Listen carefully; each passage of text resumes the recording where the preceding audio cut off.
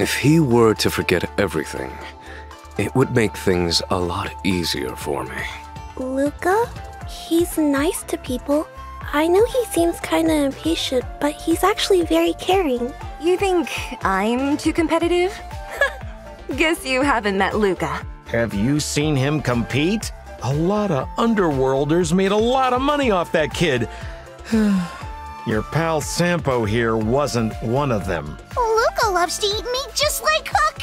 That's why we're such great friends. Oh, that kid puts up a strong front, but under the surface, he's afraid of becoming a burden. That's why he trains and fights so hard. I hope one day he's able to slow down and listen to his heart. I understand the one I wish to trace exists now only in memory, but it's probably what's best for him.